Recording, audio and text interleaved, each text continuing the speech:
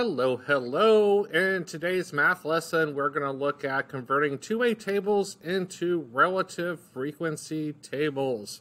And we have some examples to go through our lesson. Let's first start with a little terminology. We have a two-way table, or what's called a contingency table, here at the top. And we're looking at people with blue eyes versus brown eyes and eating breakfast on a regular basis, yes or no. And so the joint frequency, this verbiage is important to know, joint frequency are the counts in the body of the table. That's the middle of the table here. And that's where we're joining our two variables together. We're joining blue eyes or brown eyes with breakfast or no breakfast. So it makes sense it's called a joint frequency because we're joining our two variables together here in the body of the table.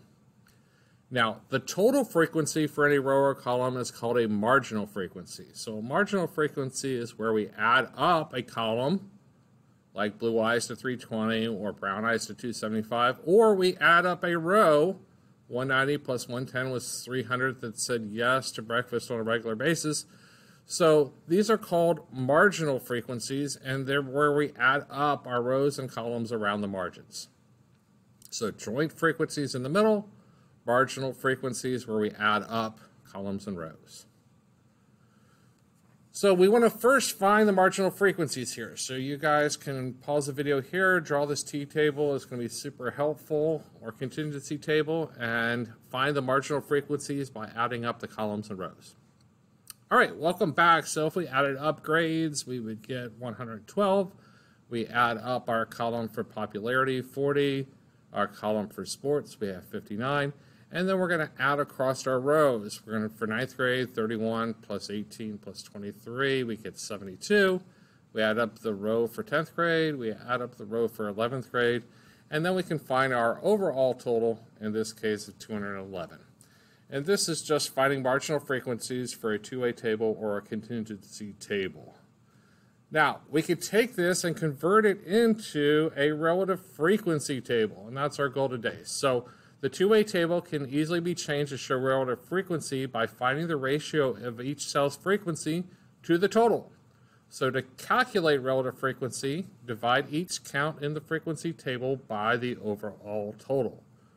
So we're going to take our two-way table and we're going to convert it to a relative frequency table.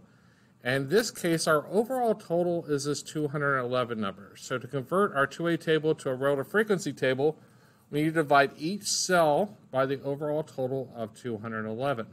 So each of these, 31 divided by 211, 39 divided by 211, 42 divided by 211.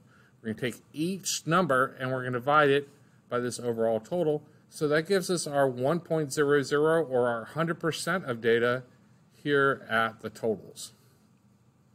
So we could take our calculator and convert each of these over. So we're going to make a new table right below our old table, and it's going to start blank, but we have all our same categories of grades, popularity, sports, and our grades of 9, 10, 11. And we're going to take each number, 31 divided by 211, and we're going to basically change everything to a decimal. So when we divide, we'll change each number to a decimal to the nearest hundredth, and you also sometimes see this as a percent. So we know that 0.15 is the same as 15%. So if you see this in decimal form or percent form, you're well aware of equivalents at 0.15 and 15% would be the same.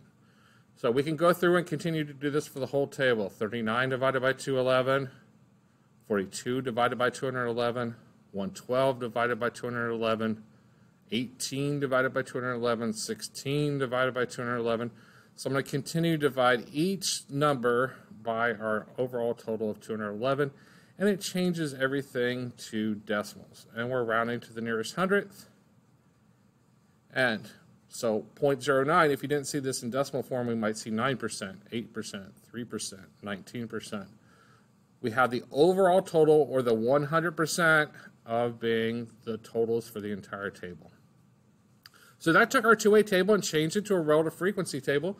Then we can answer questions about the data. So we have a survey here of 9th, 10th, and 11th graders and what they prioritize. Do they prioritize grades, popularity, sports?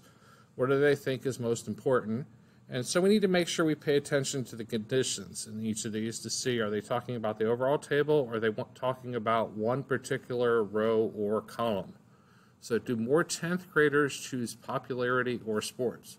So 10th graders not talking about the whole table, it's just talking about this particular row that has to do with 10th graders, and we have popularity and sports. 0.09 or 900ths is larger than 800ths. So sports was their highest priority. Which grade had the greatest response? The grades were the most important. All right, let's look here at grades. We're just looking at the column that has to do with grades. We have 0.15, 0.18, 0.20.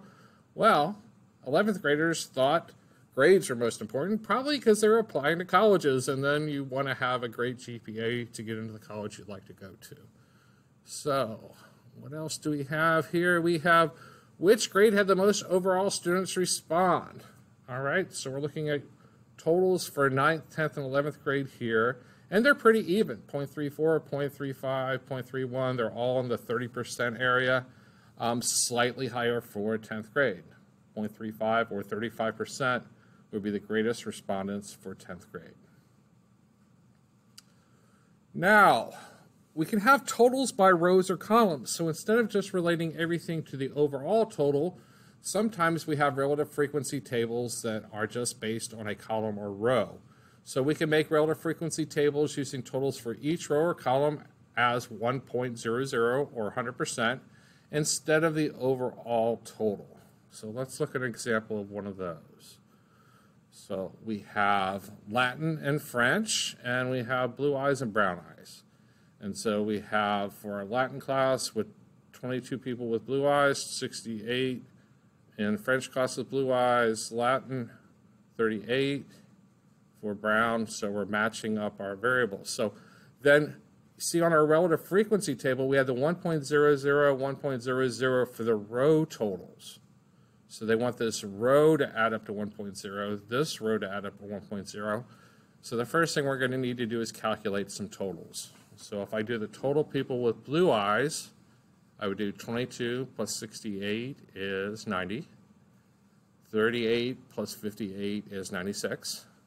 Now I can find my relative frequency by taking each of these and dividing it by the row totals. So 22 divided by 90 is going to give me 0.24 for my relative frequency table.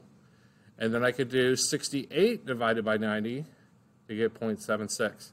Now, depending on rounding, this might come out to be 0.99 or 1.01. There might be a little bit of differentiation, but this one came out nice and pretty, perfect, 1.00. How about this one? We're doing our overall total at 1.00 for this particular row. So 38 divided by 96, 0.4. 58 divided by 96, 0.6. So I think you guys are ready to try one of these on your own. So you guys take, below is a two-way table describing 6th and 7th graders at a school and whether they bring or buy their lunch. Create a relative frequency table by columns. All right, pause the video here and you guys make the relative frequency table and come back, check and see how you did. All right, so to add up our columns, we notice that the 1.00s are down at the bottom of the columns, meaning we're comparing everything to the total for the column. So I need to add up my 6th graders to get 294 6th graders, add up my 7th graders to get 326, and then for this column, I'm going to divide 136 by 294 to get my relative frequency at 0.46. And 158 divided by 294 to get my relative frequency for buys at 0.54. Over here, I'm going to divide 108 divided by 326 and 218 divided by 326 to get my relative frequency. All right, I hope that helps you guys in changing two-way tables to relative frequency tables. And remember, those decimals are the same as if they were in percent form. They're equivalents. Have a great day. OUT spells out.